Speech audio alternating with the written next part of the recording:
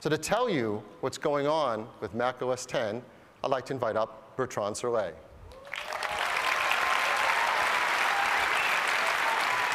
Thanks, Phil.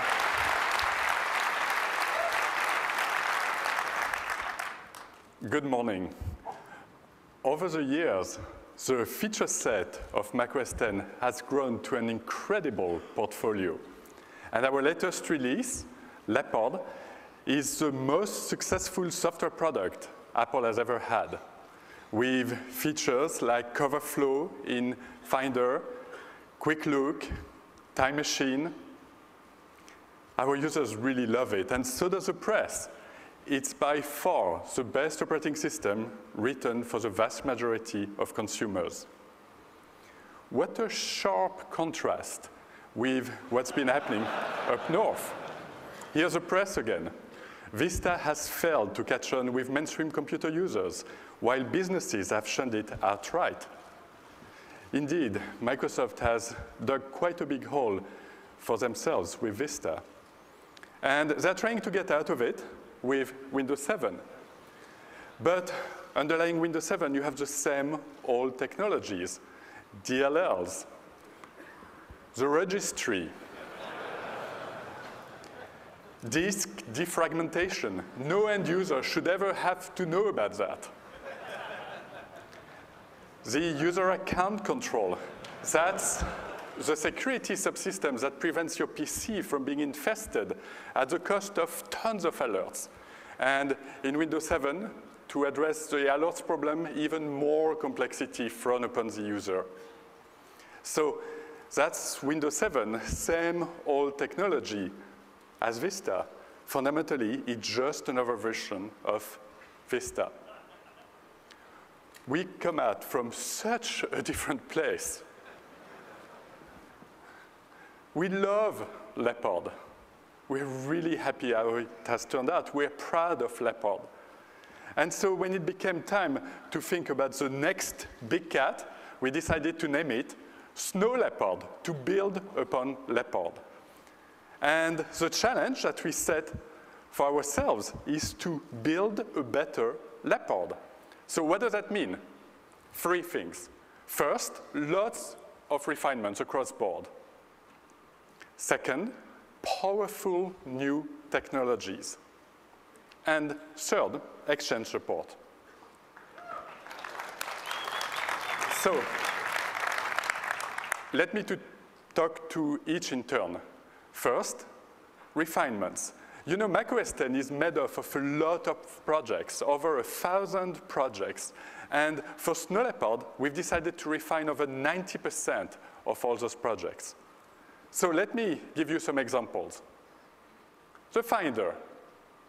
We actually love the way the Finder is in Snow Leopard. And so for Snow Leopard, we did not change it, at least the user interface. What we did do is rewrite it using our modern toolbox, Coco, so that we are better positioned for the future. And from that rewrite, there's lots of little benefits, lots of little touches that you'll start noticing once you, excuse me, once you start using Snow Leopard. Next, the dock. In Leopard, we added a beautiful 3D rendering for the dock. But I don't know about you, but my desktop sometimes has a little more clutter. And we've had a feature for the longest time on how to deal with clutter. It's called Expose. So what we did is we've built Expose into the dock.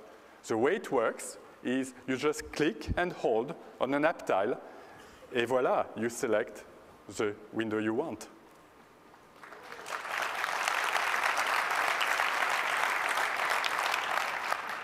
Next, installation. That's probably your first contact with Snow Leopard, and we've made it even faster, up to 45% faster.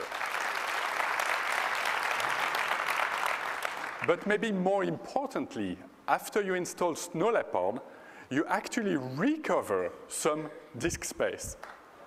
Over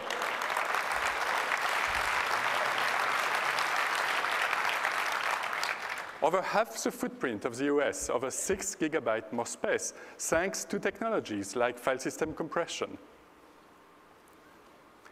Preview. Preview is, of course, our favorite way to view images and PDF files, and we've made common operations faster. There's also lots of little touches. The one I like is about text selection in PDF files. In Leopard, you can actually select text and copy-paste it into other applications. But it doesn't always follow the logical order of the text.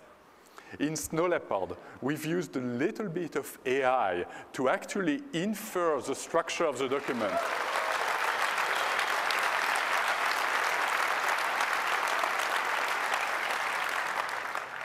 Next, Chinese input methods. It can be cumbersome to enter a character, a Chinese character, with a keyboard. But you've got a trackpad. Why not use it? This is exactly what we did with Snow Leopard. You can draw with your finger. And the computer picks the most appropriate character, even predicts the next character to come. Next, mail. Everyone uses mail. We've made it even faster, and quite a bit faster for common operations, as you can see. Next, Safari. We've been working on a new version of Safari called Safari 4, with features like top sites. It's been in beta for a couple of months, and I'm very proud to announce that today we are shipping Safari 4 for Leopard, Tiger, and Windows.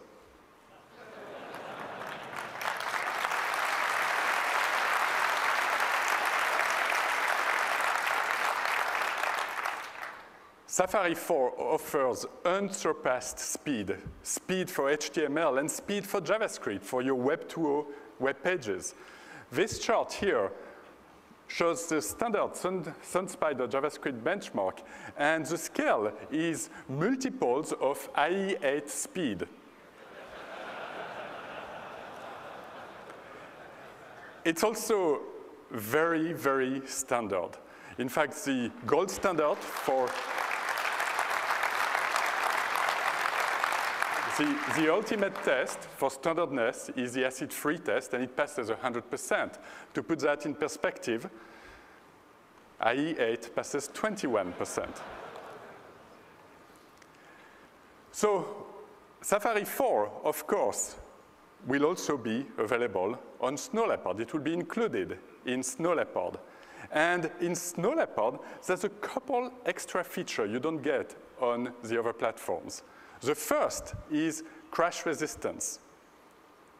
Let's say you browse the web, have quite a bit of state buildup. Well, let me tell you a little secret.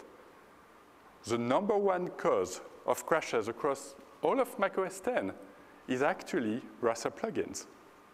So if your plugin crashes in Snow Leopard, you just get this rectangle, but the rest of your windows are intact.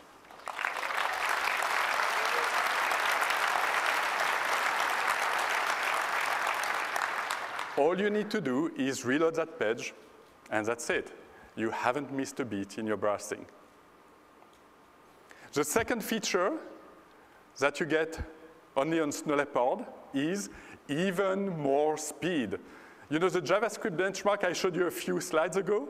That's a 32-bit benchmark. When you run in 64-bit, you go even faster. And of course, we run application in 64-bit. QuickTime. We have an all-new QuickTime in Snow Leopard. We call it QuickTime 10. It's an all-modern stack. It fully leverages hardware acceleration. It's super efficient. It's color correct. And we're debuting a new technology for streaming called HTTP streaming, because it's all based on standards, HTTP, AAC, H.264. It works with any web server, like an Apache server. It's really cool. So since we had such a change in the backend of QuickTime, we decided to also change the user interface of the QuickTime player. And this is what it looks like. As you can see, the contents is center stage. In fact, as you start playing, the on-screen controls, including the window title, go away to let you enjoy your contents. So what I'd like to do now is have you see some of the features and little touches that we've added in Snow Leopard. And for that, I'd like to ask my colleague, Craig Federighi, VP of macOS Engineering, to demo to us some of the refinements.